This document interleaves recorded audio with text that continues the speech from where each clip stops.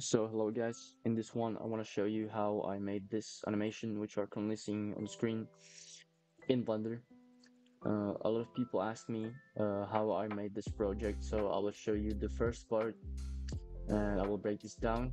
Now I want to say the main effect, the knitting effect, is made from a YouTube channel from some guy. I'm not sure what his name is right now, but I will link his channel down in the description so you can check him out. And without further ado, let's just hop right into Blender. So we're in this scene. I wanna make this tutorial into three parts. The first part is to make these things. The second part is to make this thing that controls where the effect is happening.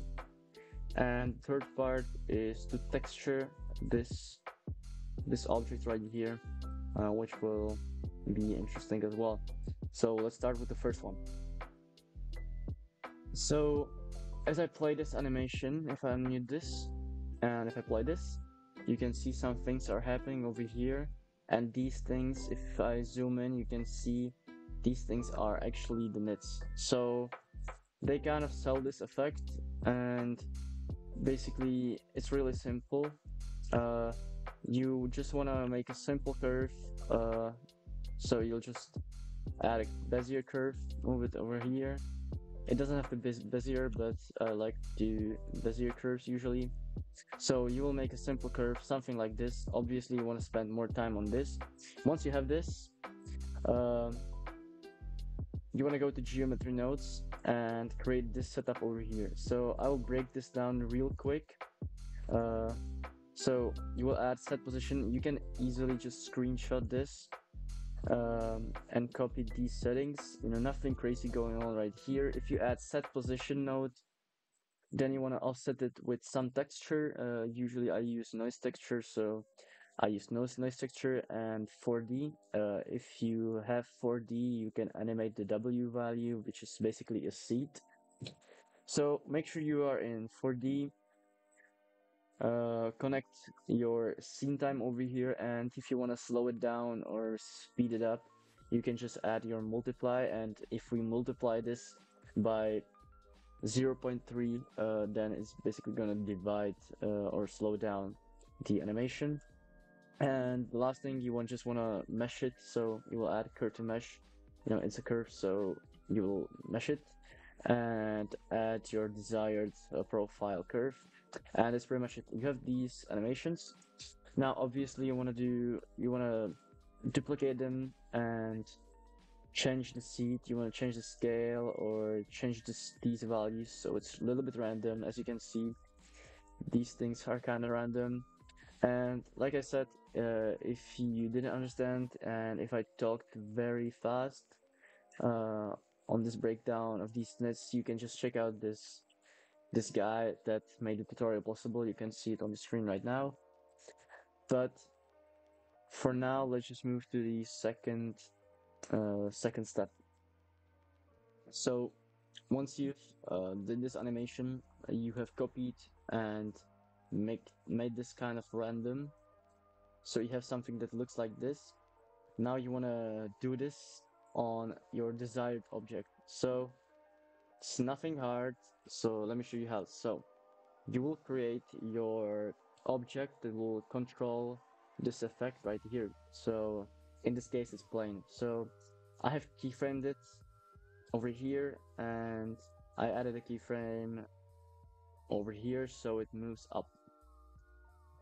And so now if I go to geometry nodes, you wanna add your effector. So you wanna add this plane to this geometry nodes.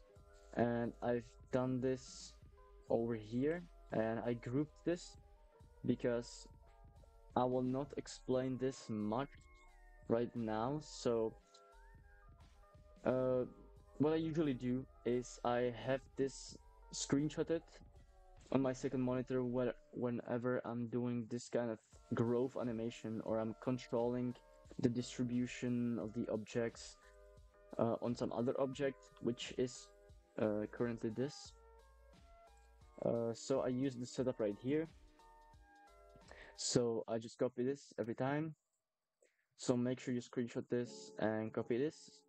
And also what's very important, and if you have this map range, you can see if I move this into the positive values, you can see it's chaotic and the effect is reversed. So you can see wherever the plane is, the nits aren't. So you want to reverse it into your negative values so it looks right.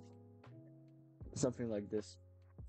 So let's just move out of this node group, and as you can see, this drives the scale. So wherever the plane is, the scale should be from 0 minus 0.1 to 0.6. So you want to keep it kind of this. You want to experiment a bit, and this goes into instances on points. And if you don't know what these kind of things do, it's very simple. So if you have your geometry right here, and you will add distribute points on faces, it will distribute points on faces. Pretty self-explanatory. So if I click here, you have these kind of points or balls, whatever you want to call it. And this basically tells Blender, hey, there's a point on face, and just calculate it. And once you have these points, you want to turn these points to be instances, and the instance should be the object. So as you can see, you have created these nits.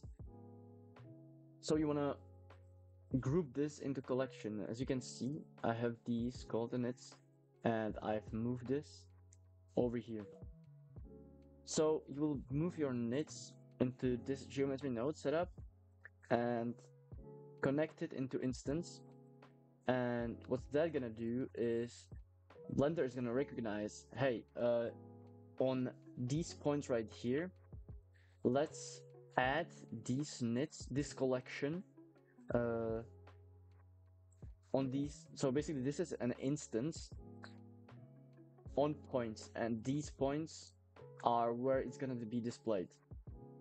And that's gonna look like, by default, if you don't have this, it's gonna look something like this. It's gonna distribute on every single point. So that's why we have this kind of group right here, which controls the scale and controls the distribution. And that's pretty much it. Like I said, you want to experiment with these values, and you want to make sure these values are negative, and you will come up with results that look something like this. Now you can also add some kind of rotation. Not much to say about this one. Just add your desired rotation scale math or whatever you want to use. I usually use rotate Euler because that's just what looks the best usually. And add some randomness to this, and you have this kind of animation. Now to the third step, which is materials and lighting.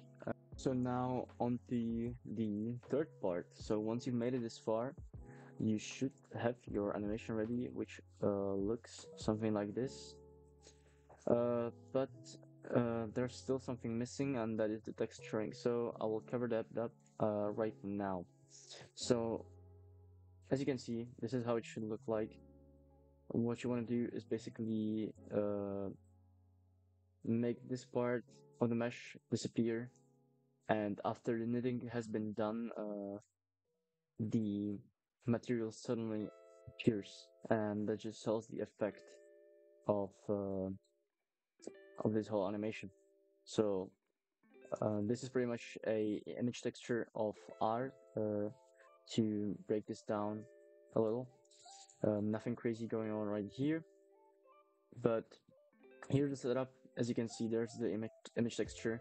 We have a letter R, which I made in Affinity Designer. Nothing too complicated over here, but here's the effect. As you can see, if you're following this tutorial, this is how it's going to look like for you probably. And this is how it should look like. So Basically, this is nothing hard. Let me show you how to make this. So from scratch, I don't want to break this down because it's complicated. So let me just make this from scratch and you can follow along. So let's just add a texture coordinate and we want to select uh, effector. Uh, I don't know what your object is called, but mine is called effector.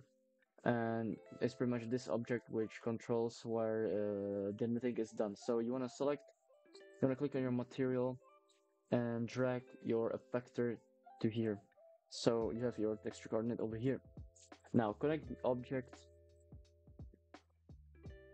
um, object to mix color, connect it into mapping. This way you can control where the texture coordinate actually is. You will understand uh, after a few steps. So now let's just add a noise texture, add a color ramp. I like to use a noise texture a lot because you can add some variation to this texture and you will see this in a bit. But now this whole effect is done by gradient texture. So you'll add a gradient texture and a color ramp on top because I just like to use color ramp a lot. And this gives you a way to further customize it. You can see something is happening, but you want to play with these values, and this is what the mapping is here for because you can move this around as you can see. Now it's gonna be pretty laggy for me because I'm recording right now, but I will rotate this a bit. Something like this, I will just rotate it, play with the scale, play with the location, play with the color ramp, maybe invert it. Yeah, and something like this. Now, obviously, I have made this already, so I will play with this one. I will just use the setup that I have right here. As you can see, this is how it's gonna look like if you play with this for a bit. And now the last step for the texturing, I want to add some holes to this one. This is gonna add so much more detail and so much more realism because usually the ear cuffs have some holes in them. So you will do this very easily. You will just add a magic texture, plug this one. You can select your depth, your scale, customize it however you want. But plug this one in the color ramp, add a multiply. You don't have to do this. This is just my personal opinion. And connect it into a alpha, but you cannot connect two nodes into alpha, so you have to bring a color mix into this one and mix these colors together and mix this one, set this one to factor, and this is how it's going to look like. Now obviously you want to use this texture for this one as well, so it makes sense. And this is pretty much it for the texturing. And the last step is lighting. Now on to the fourth step. I said there will be only 3 steps, but here's a little quick tip, and that is called lighting. Obviously, you want to add some lighting to your scene, otherwise it's just not gonna look good. So in this one, I don't have an HDRI, I just have one simple light, and I just moved it around to see what looks best. Nothing crazy. Play with the power, play with the intensity, with the spread, scale it up, scale it down, and just experiment overall. I think I spent like 10 to 15 minutes on this one, and I came up with this lighting over here, and I think this looks pretty much sick. So like I said, just experiment, nothing crazy going on with lighting. And yeah, this is pretty much it. So this is pretty much it, guys. Thanks you for watching. I hope you got some value out of this one. I just wanted to say that shout out to the guy that I mentioned earlier. Make sure to check his channel. He makes a lot of cool stuff in Blender, and without him, this effect wouldn't be possible. So make sure to check him out. If you have any more questions, just let me know down in the comments. I will explain them and answer them. And I hope I will see you in the next one. Peace.